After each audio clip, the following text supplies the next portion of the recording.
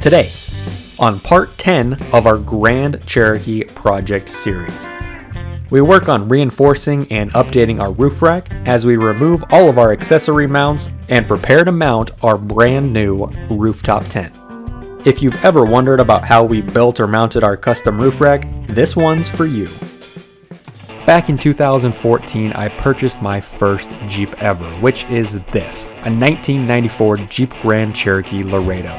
With the big 5.2 liter V8 engine and low miles, this completely stock ZJ was full of potential. Since then, well, we've done a few upgrades and modifications. Past projects include a 3.5-inch lift, transfer case swap, custom roof rack, lights, skid plates, and so much more. We've transformed this stock ZJ into a capable off-road rig and reliable daily driver that's taken us all across Arizona. Today, we continue the project.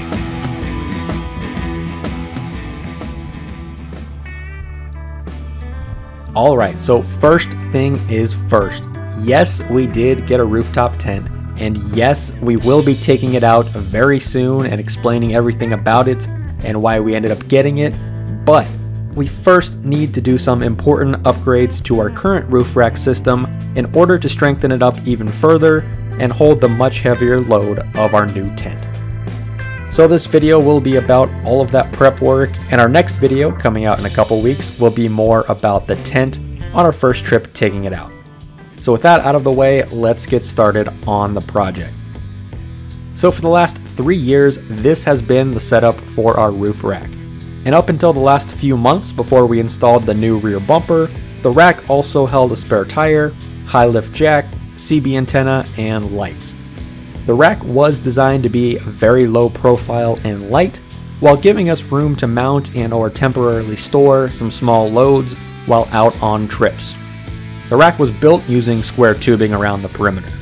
Slightly thinner square tubing made up the inside supports, and we used a variety of miscellaneous metal pieces to make all of the accessory mounts. The rack was mounted to the Jeep using some custom-made metal brackets that bolted to the roof rack on all 4 corners, and then attached down through the roof using the existing holes for the roof rails. This required using a specialized bolt that we'll be talking about a little bit later, but it was surprisingly sturdy and stable since it was bolted directly to the roof of the Jeep. Now the rack has held up pretty good over the last 3 years of use, with minimal downsides or fixes needed. Some of the metal has gotten scratched and began to form some rust from being out in the elements. Our main concern, besides fixing all that, was creating additional mounting points and re-welding some of the weaker, older welds to make it even stronger. One of the welds on the driver's side had actually broken over time.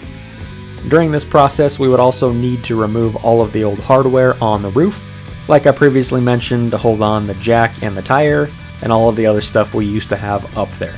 Now, the Grand Cherokee has a slightly curved roof, and while our rack did sit flat and level, not having mounts in the center portion did cause a slight issue when we first put on the rack back in 2015. We found that under certain vehicle and rack loads, the rack would bounce or slightly raise in the center when going over certain bumps. While this wasn't a huge concern and was easily fixed with some foam and tape to handle some of those lighter loads, we wanted to add additional mounting points to ensure that the rack would not budge, period, under the much heavier load of the tent. After taking the roof rack off of the Jeep, we set to work grinding down some of those rusty spots and some of the older welds on the rack. At this point, we also removed some of those old accessory mounts in the center of the rack by cutting them off with a grinder wheel. This was a fairly quick and easy process. After that was done, it was time to re-weld the broken inner support and strengthen some of those older welds with some new and better welding.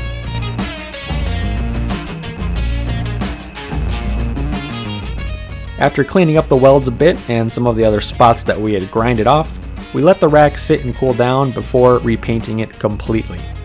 We then spent some time making sure all of the bare metal and the welds were well coated with flat black paint. After that was dry, we gave the rack a good coat with some clear coat in order to help try and protect it from any future wear and tear or weather damage. While letting the rack dry, we set to work on the other part of this project, which was preparing the tent to mount up to the rack. This would require a bit of modification as well. It just so happened that our roof rack and the base of our tent were nearly completely identical in size, which was really convenient. Now the rails that came with the tent normally mount directly to the base, and when used with the brackets, those mount up to the crossbars on a vehicle's roof or a vehicle bed or wherever you're going to put it. However, we don't have crossbars on our Jeep. We have a rack that will work just fine for the tent, but because the rack is so low profile that when mounted normally, or like it would be on any other normal vehicle, we wouldn't be able to get our hands in there in order to tighten down the bolts that would hold the tent on. This is one of the few downsides of our rack, was that it was so low profile that it would require a creative solution. Our solution was to raise up the tent a few inches off of those tent rails that we had just talked about in order to provide some space between the base of the tent and the top of the rack. By giving us just enough space, this would allow us to get our hands in there easily, to tighten down those brackets and take the tent on and off very easily. In order to do this, we used a 2x4 cut to the right width and length to perfectly match those aluminum rails, which we also had to trim down to get the right length for our vehicle. After a busy morning of work, we took a quick break for some lunch. After refueling, our first step was to paint the new wood spacers we had just made for the tent. We gave them a quick coat of black paint in order to help protect those from the elements as well. We let those sit and dry as we moved back over to the roof rack portion of the project. The next step was to design and install an additional 4 supports that would be connecting the rack to the roof of the Jeep. This, combined with the other 4 corner mounts, would provide a total of 8 supports holding our rack on, which should be more than enough to carry the load we had. To do this, we would be using several small pieces of metal all welded together.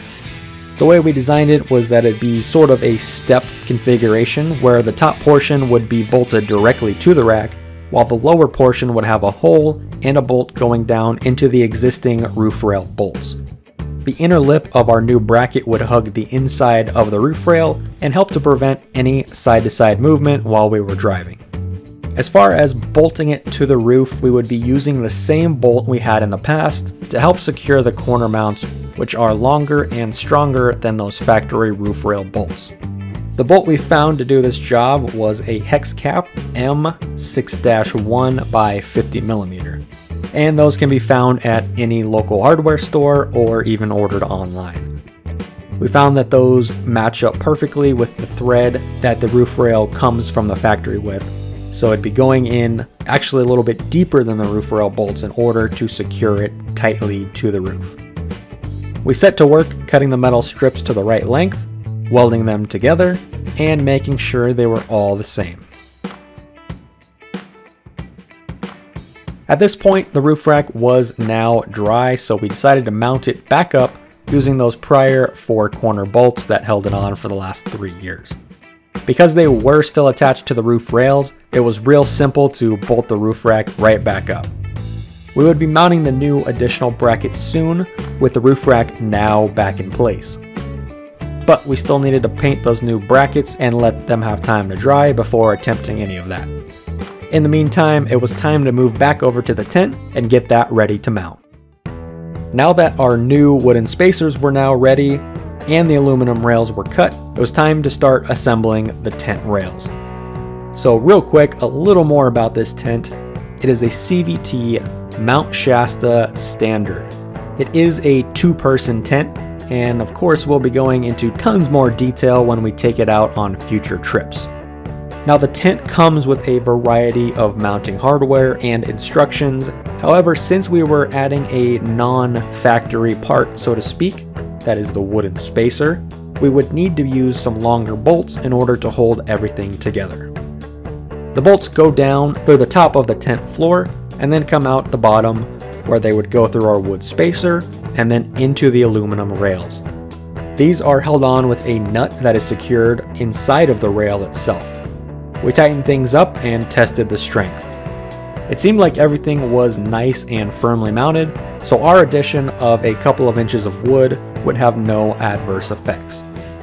With the tent now ready to mount up to the rack, we jumped back to the roof rack to finalize those new mounts that we were adding. Installing our new custom-made brackets was an easy process. We fitted them up to the rack near the center of the roof rails where we wanted to put them. We first drilled out a hole on the top lip in order to provide a place to bolt directly to the rack.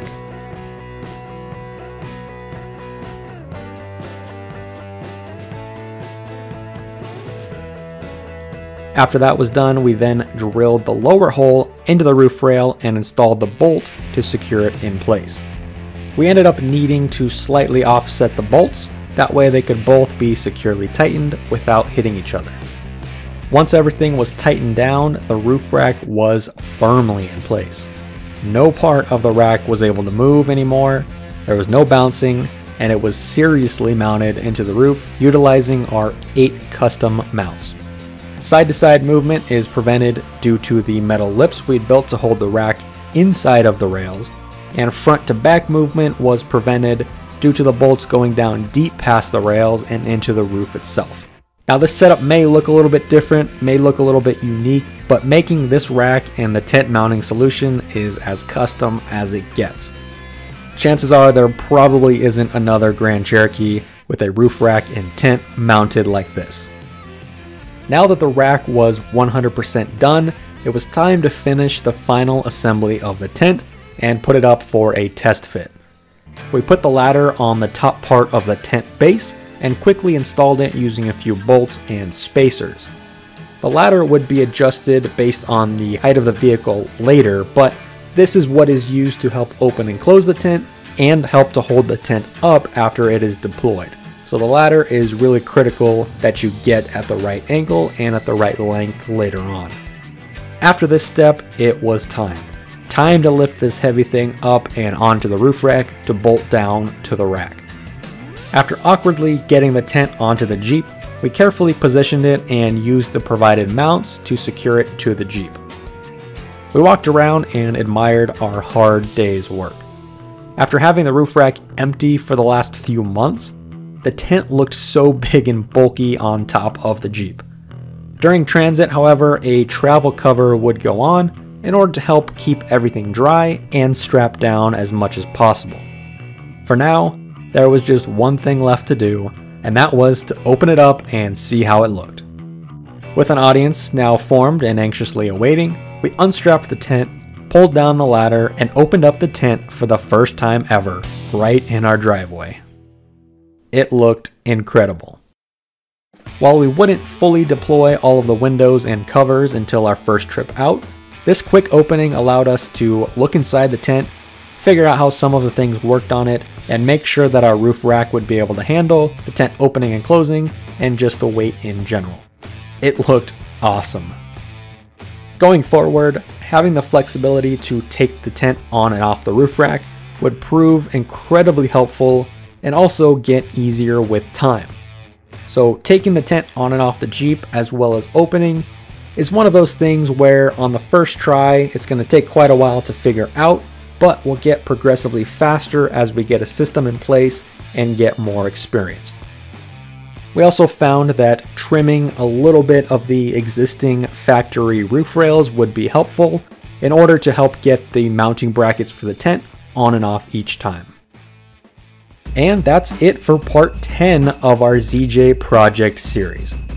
This was all about the roof rack, getting it ready, getting it sturdy, and getting it ready for many future camping trips with our new tent. Hopefully you found this video useful to see how we originally built the rack and then customized it and reinforced it for mounting the tent from complete scratch. Going forward, I can't wait to start getting out some more and camping along the way. Our next video, which will come out in 2 weeks from the posting of this project video, will be a test run out to Saddle Mountain where we will dive into the tent, open it up, see how it holds up in the desert, and of course talk a little bit more about it than we could in this video. So we're excited to share that with you, excited to share many more adventures and projects, as we move forward. As always, you can catch up with our Grand Cherokee project here on YouTube, or you can head over to our newly redesigned website and see more pictures and write-ups of nearly every step of our Grand Cherokee build. The project is never done though, and we will have future ZJ modifications in the coming months. Thanks for watching this one, and we are excited to get started on this new chapter of adventuring. We'll see ya on the next one.